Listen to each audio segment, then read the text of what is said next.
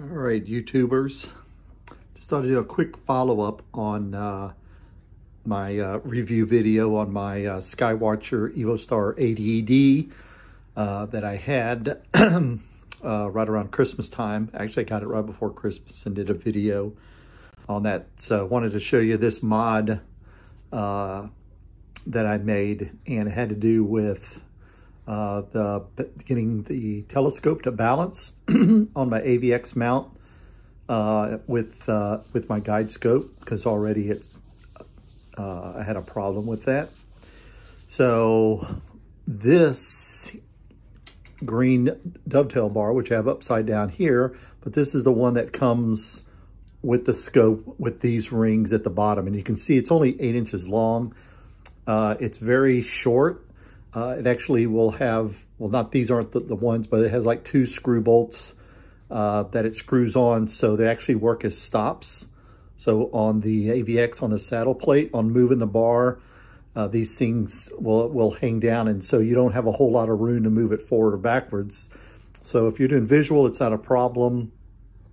With a camera, either DSLR or a dedicated, adds a weight to the back, and so you can't get your scope moved forward enough on the saddle to get it imbalanced. So after some research and searching on websites what's available as far as a new dovetail bar, I got this one from Orion. I think it's their longest one they have. So I think it's maybe like 13 inches long with it, and I can't remember how much it was off the top of my head. Could have been around 30 or 40 bucks, something like that. Could have been a little bit more, but this is what I need, a Vixen style little dovetail bar that I can put in my saddle. And it's just got a number of slots. I'd like the slots instead of just the pre-drill hole, because the slots, it gives you a little bit more leverage on where you can put it in and slide it around. But it's got a long slot here in the base that you can see, where I have a bolt through the bottom on each side, and that holds the ring to the top of this here. And the one at the top's also got a slot, so I can move that around. I've got probably almost 3 inches. And so I'll just go here and show you that. So you can see, these are just little M6 bolts, and I got the idea from Astromania. On her website, she had one on just accessories, and so she had this little, found on Amazon, it's just a bunch of different sizes of M6 little hex bolts, and that works perfectly in the groove. And then you can just use an Allen wrench and secure your ring on the bottom. So that's what we're using, one there, and that works fantastic on there. So you can, and they're also recessed, right? So you can see there in the slot, the head of the hex nut is recessed in there, so I have nothing.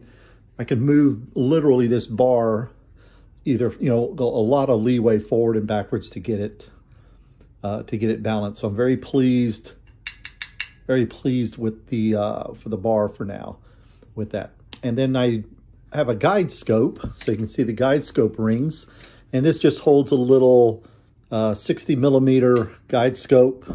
It's like a 240 millimeter focal length scope that I got off of Amazon, because you just got to find stuff where you can get it. And I think I got like that for, it was like 75 bucks. It was under 100 bucks. And it came with the guide scope, and it came with the rings, and it has the small little mount, right, that will fit in your shoe, that typically your finder scopes come in. Also have an 8SE, I'm sorry, not an 8SE, a 6SE, a Celestron Nexstar 6SE. So I had this mounted on the back of that. So you got the little cheap red dot finder, and on the other side there's 2 screws that are in there, and you can pull those off and put in a little kind of a shoe base that will take this type of connector on there. And once again, it's like 20 bucks on Amazon, and that's what I use for that. But here the 80ED comes with the shoe built into the metal back end of the OTA here. And so that's permanent on there. And I really didn't want to pull my finder scope off to put this in there, because then it wouldn't fit, you know, very well. And I wanted to have my finder scope when I do my alignment, and that's handy. So you can see here, I took my dovetail bar that came with this and I flipped it upside down, and I have one screw. So this actually has just 3 holes. I believe it's 3 holes. Oh, it's got 2 holes that are sort of in the middle and they're threaded. So I went over to Lowe's and I bought some screws that would fit this. So these are like the 1/4 inch, 1 inch long, and I got a countersunk here. Both of these are the same that fit. So this screw holds my guide scope mount to this. That secures that. And then I have, these are the same. One is just the rounded head and the other is a countersunk. But I've got the 1 inch long, but I do not want it to go through. So there's a screw base in the top of the ring, and that screws into it, but it'll go all the way through and it'll actually hit the top of the OTA, and I do not want to do that. So that's why they're out. So what I'm going to do is get some little spacer underneath that gap right there between the bottom of the rail and the top of the mount. There is just as a spacer, and then that will prevent the screw from going all the way through and, you know, screwing into that, because obviously you don't want your screw to hit the top of this and then screw it down, because that will damage the top of your OTA, put a nice nasty dimple in there. And so once I have those spacer in there to close that gap and to provide some resistance where this can only go down so far and not damage that, then this puppy here will be secure on the top of the ring, and my guide scope will go right into there, and that will work spectacularly with that. So I think that'll be a great solution. I have taken this out since I made my last video. I have taken it out, looked at it visually,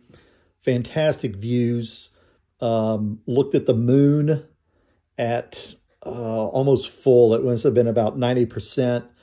I had to put my filter in there. I've got a little filter wheel. I actually got a mechanical filter wheel.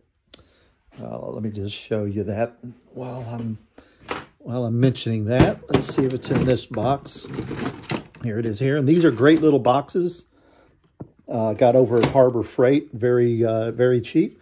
So here is my little Astromania filter wheel. This is a 5-position wheel for 1 1/4 inch filters, and you can see it's got a number on there. So you just turn it manually, and it has little ball bearings that fit in a slot, so it lines it up. And it's just got a cap and a cover to keep the dust out. But I have a UHC, ultra high contrast light pollution filter in here, and also a moon filter. So this goes in the image train. So I use that for astrophotography there. So just going kind of low budget there. And I got that off of Amazon, but it's an Astromania, so they're just reselling through Amazon. But the views were fantastic, had no hint of chromatic aberration on the moon with it being so bright. That's where you usually see it, is on the moon or bright stars. Had none of that, looked fantastic. Even then, another time I did some astrophotography with this mount and setup, and that came out spectacular. I used my light pollution filter because I'm probably like in a Bortle 8 out in my driveway in town, and I did the double cluster. I did, what else did I do? I did the Orion Nebula, and I believe I did Pleiades. And so the double cluster came out really well. Just fantastic results with this scope here on these, these doublets that have ED glass with it. That really just knocks out the chromatic aberration that you may get with the achromatic. So the doublets, but they have no ED glass on that, and it only focuses 2 of the main colors. And so that's where you can get that kind of haze around the edges of a purple or bluish with that. But this thing is, I love it. Working well. Got my AVX mount that it's riding on with that. So thumbs up on this. So always look at, you know, the videos on YouTube. When you look at somebody's rig, I'm always looking at the plate. So how are they mounting? Some use the wider Los Mandes plates. Some will place this, the saddle, the default saddle with the Vixen style with the new saddle from ADM. So he's got like a whole replacement. I think it's about 160 bucks. So this whole top piece, you replace that with one that's a wider, and it doesn't use the screws to hold your dovetail in. It has screws that tighten, but it uses like a bar that presses up against it, so you don't get any of the kind of the nuts or the bolt dimples and stuff in there with that. But you know, this mount's worked fantastic for me. Haven't had a problem with it. Works like a charm with that. But this is it. So 2 thumbs up for the SkyWatcher EvoStar 80ED. And we need clear skies.